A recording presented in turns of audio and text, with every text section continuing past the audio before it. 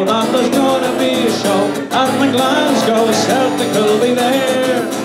They're the best damn team in Scotland, and the players all are grand. Support the Celtic, or they are the finest in the land. We love them, we'll be there to give the boys a cheer. Folks, and a final guess, folks, stay with us for 15 and 20 minutes, and then Danny's going to finish us off with a couple of songs, get us ready for the match. Anyone wants to go on the bus, I think there's about 10 seats left, so if you see Mark in the corner, he'll sort you out. And thanks again, Mark, for looking after us with the bus.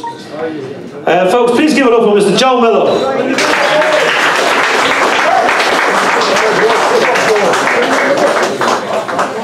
Get your manager's coat off. Have that in Jock Lloyd days. Joe, we had the Billy McNeill committee in earlier on. They're obviously very close. Shh, folks, best of all, they're very close to getting the funding for the statue. I think they're about 10 grand away. And it's brilliant that's going to be down in his hometown. You grew up very close to the stadium. Your dad had the shop close to the stadium. You came through Celtic boys, but you didn't get picked up by Celtic originally. No, I grew up in the East End, as you say, but I played with St Mary's Boys Club, where Tommy Burns, used to come down to the train. Tommy was a lot older than me. But he used to pop in with some of the Celtic players. I remember Johnny Doyle and I think George McCluskey. A couple of them all came down one night to train with us on. John Rice used to have he trained in a college, but we used to run the stairs, and it was a serious workout. But in the East End, it was a tough place, because you had to save a wee bit of energy for training, because as soon as you left the training, once you hit that Gallagher, you had to run like in hell anyway, you know what I mean, with boy gangs and things like that, so you had to save a wee bit of energy. But at that time, it was just guild football I was playing, so there wasn't a lot of teams watching us, and I had to go into the Scottish Amateur League to get picked up. So went to St Mirren's Boys Club, Aberdeen Boys Club, Easter Craigs, and just to try and get noticed, and that's where it all kind of kicked in, and there was a lot of teams starting to chase after us. And who took you up the road? Well, actually, it was an uncle of mine. I went for a trial one night, and it was an uncle of mine, Baldy Lindsay his name was, and he was a taxi driver, but he used to be Fergie's chief scout for St Mirren, and the two of them had a massive fallout, as Fergie does, he falls out with everybody. But my uncle hadn't spoken to him for years, and he says, listen, I've got a young nephew, you should take a look at him. But he actually turned up himself, and I was playing for Aberdeen Boys Club up in Castlemilk, and he drove in the car himself, and I remember it down, it was actually chucking it down one day, and he was sitting in his car right at the side of the park, just watching us. And everybody said, there's Alec Ferguson. We're all wondering. Now, back in the days, you used to see the old scouts with the bonnets and the long coats, but he was a manager at Aberdeen, doing to watch. We didn't know, I didn't know he was watching myself, but right after it, the following day, he was sitting in the living room, and I'm playing in the streets and the drives down in Denison, playing in the streets, getting chased with the police. And next minute, one of my dad's customers leans out the window and shouts, "Hey Joe, you better get your ass up to your mass." She says, "Alec Ferguson sitting in your house," so that was me. I just jumped in a bus on the way home. So at that time, I was still waiting on. I knew there was a lot of clubs looking at me, but I was hoping, I was hoping Billy McNeill was sitting in the living room, So, but unfortunately it wasn't. But a wee bit of advice from my father at the time, and he says, if Celtic wanted you badly enough, Billy would be sitting in the living room, but he's came all this way, watched you yesterday, and he's here to sign you today. And I was only 12 years of age, so that just shows you how different it was then, when the managers are coming chasing after you. And it was the old S-form system, so that tied you to the club. And I used to go up to Aberdeen 3-4 times a year, go up and do pre-season training with them. They used to, Fergie and Arsene Ox used to come down to Helen Vale, and right across the next pitches was wee Bobby Lennox and Jimmy training all the youths. So you know, I think maybe they were maybe just keeping an eye out on things when I was younger. And then obviously you start making a name for yourself at Aberdeen, and like it's amazing the amount of clubs, Joe, that was knocking the door. All the big ones, Liverpool, Man United, they were all interested in Joe Miller, but destination was back to Glasgow. I think it was on the cards, but you know, I thought at the time we were playing pre-season and Alec Ferguson had just left. But just prior to him leaving, they kind of hinted to me, and they spoke to my dad and says he was going to take over one of the biggest clubs in Britain, and he would be leaving. And obviously he did, and I just had to knuckle down, still play away with Aberdeen at the time. I was still young, I was only 18 years of age and playing in the first team, so I was just learning my trade. But he came calling, and then Kenny Dalglish and Liverpool too. They were always at the games, I had scouts at the games, and I thought that's where I was heading towards, going down to England. And it was right at the last minute. It was that you don't forget it, you don't forget the day, the time or anything. And Ian Porterfield was the manager, and he came in and says, "You're going down to sign." It was November 13th, Friday the 13th. He says, "You're going down to sign for Celtic." He says, "Grab your gear and beat it." So I was just packed my bag, you know, and jumped in the car. But I was listening to the radio, and then it was on the TV, it says that I'd already signed, and I hadn't even reached Glasgow yet. I said, how did he know? But was like, okay, the manager was in and says, right, you're going to Celtic. But did you not know before that? Like, had you not had talks with the club? No, it was the last minute, and I obviously had played against Celtic a few times, and I scored against Celtic a couple of times, which I nearly got my head kicked in half for my family and friends, and they wouldn't speak to me for about a month after that. But they came a calling again, and then when I did sign, see people kicked my head in, and they were at the front door cheering. So no, it was great, because I was an East End boy. I grew up supporting Celtic. I was always, you know, trying to catch the half-time gates or whatever. If I was playing for the boys' club in the afternoon, I would try and catch the half-time gates or get in midweek games and things like that. So I was always at Celtic Park watching. Even there was one day I met, played for Celtic Boys Club, and Alec Ferguson and Gordon Strachan and Matt McGee were all playing, and they were playing against Celtic at Parkhead, and I had signed S for him for Aberdeen, and they took his, they said to us, "You come along to the game after you've played." So my dad met me, and I went along, and he says, "Come into the dressing room." I says, "No, it's all right." He says, "No, come into the dressing room, meet all the players." I says, "I've met them all." He says, "No, come in." So I went in, and then I've seen all the boys, you're going in the dressing room, shaking their hands there, Jim Layton, Willie Miller, Alec McLeish, and Gordon Strachan and Mark McGee were always sat beside each other carrying on, and Gordon just grabbed me and shook my arm, you know, really tight, and then next minute my Celtic scarf fell right in the and Fergie came over, they unzipped me, and I've got a Celtic jersey on, and he's like, "What they call?" You know, he's cussed and swearing and everything. So you know, I says, "Well, yeah, you know what I mean." So he says, "Get the tickets for, send him out of the jungle," you know. But no, it was great. But he knew I was a Celtic fan, but at the same time I was tied to Aberdeen at the time, and I was always destined to try my hardest and play well for no matter who paid your wages or who signed you, and that was always the case. And obviously it was Billy that signed you, such an iconic figure, I suppose. And I know you had a kind of a love-hate relationship, because he wouldn't play up front and he failed to play on the wing, and I was always chapping his door every week. No, when I initially signed, I said to him, you know, you always like to know things, you know, and my dad had played football, so I didn't need an agent.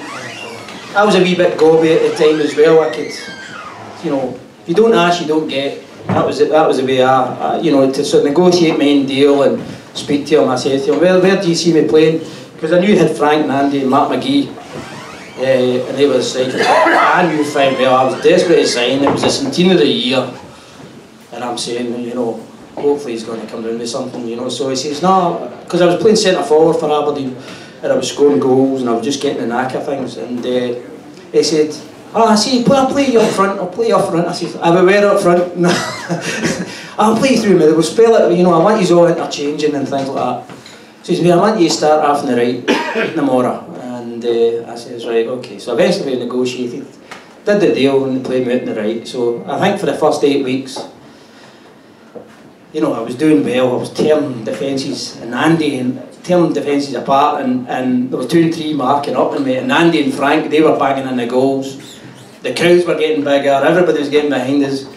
And I says to the gaffer, I think I was always at the gaffer's door, when am I getting the centre forward? He says, no. You could be the new Jimmy Johnson.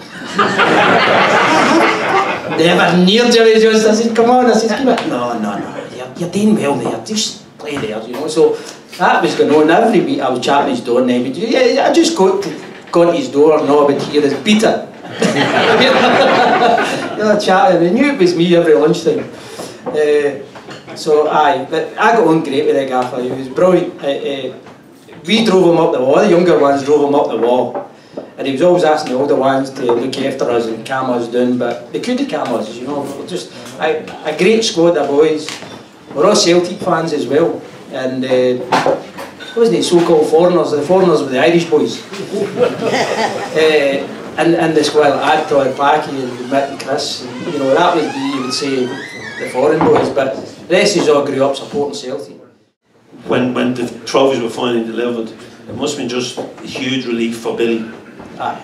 Well, we used to, you know, it was all 2-point system then, and I think when we went up to Dundee United around about the turn of the year, and myself and Chris had scored, we knew that night we'd win the league.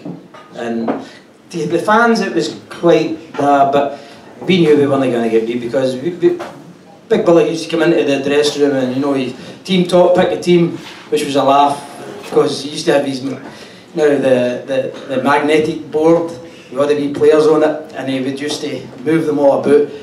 And out of excitement, you know, every now and again he would bang the board and all the players off it. And then he goes up, and you go up and sit, oh wow. And then he would look down to see who's laughing and that, you know. All the jokes are all getting cracked, you know, who's getting subbed and all that, he fell off the park. So it was good atmosphere in the dressing room, but Big Billy used to say is, you know, listen, you'll win the day, but how many are you going to win by? And that was it. And it's the same for today's team, this current side. They're winning 2 and 3 and 4 goals all the time. And that's it, the Cavalier approach. Keep going for, you know, don't be happy with 1 or 2 goals. Just save the 1 or 2 goals and the results for the 91st or 92nd minute, that's what it rubs it in. Yeah. You know, we liked that, we did that often enough. But always 2 and 3 goals, and Frank and Andy were phenomenal that season, particularly Frank, he worked his backside off. And, but on and off the pitch? On and off. Well, I don't want to go there, but he dragged me everywhere, and for a young boy, well, what an education that was.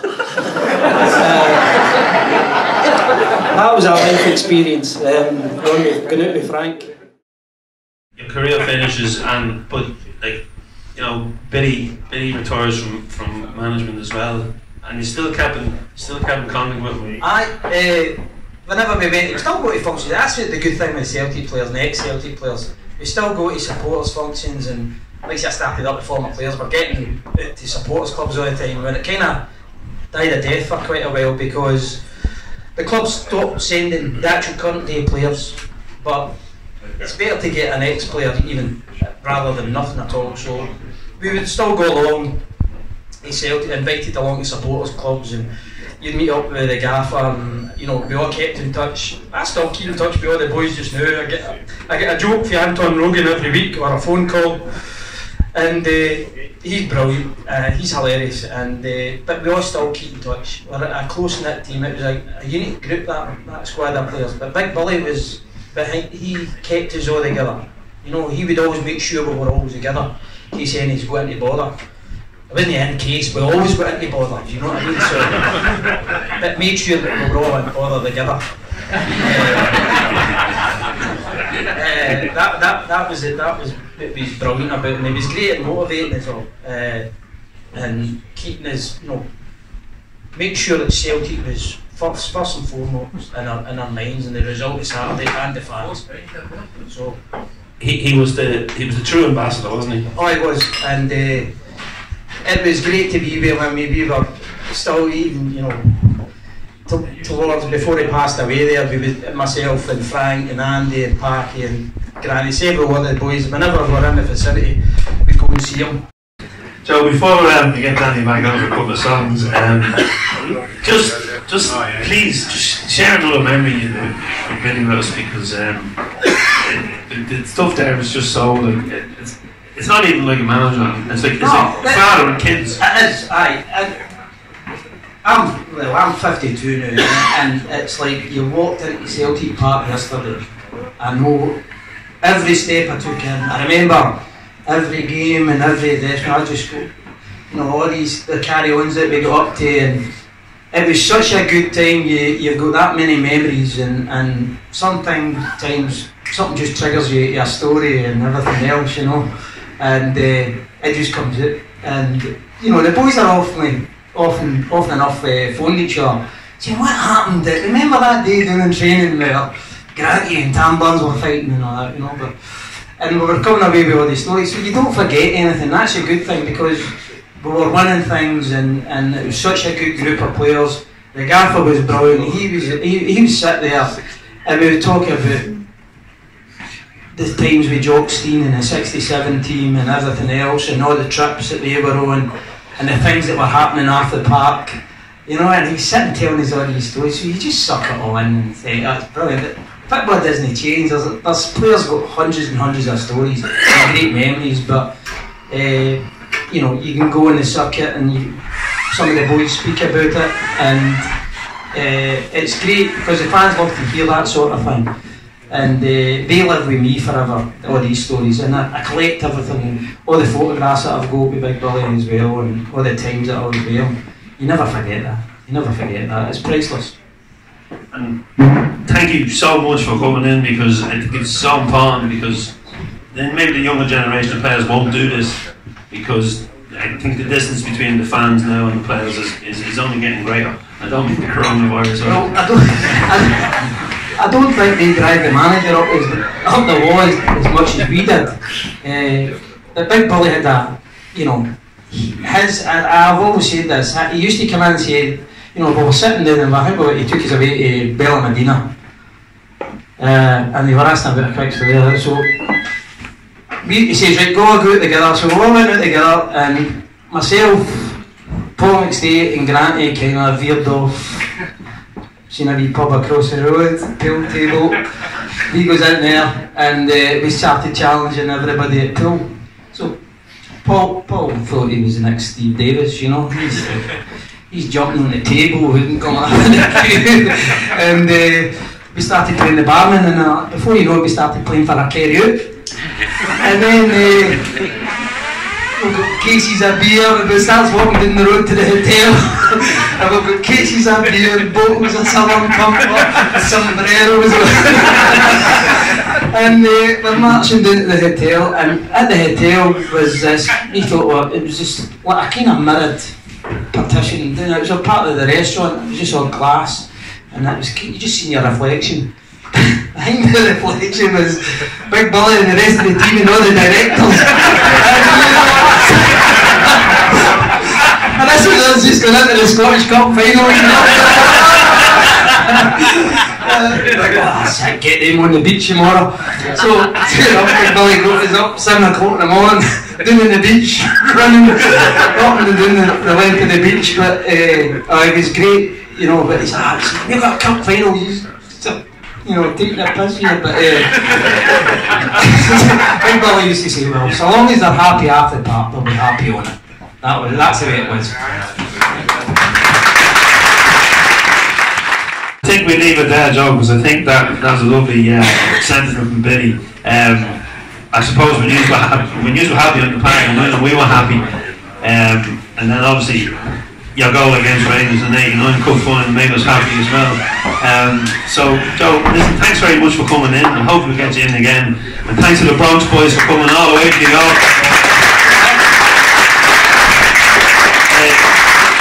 thanks to the music, as good as the backup, to the Bill McNeill, the standing committee, and to everybody who came in. So folks, thanks very much, up to Celtic.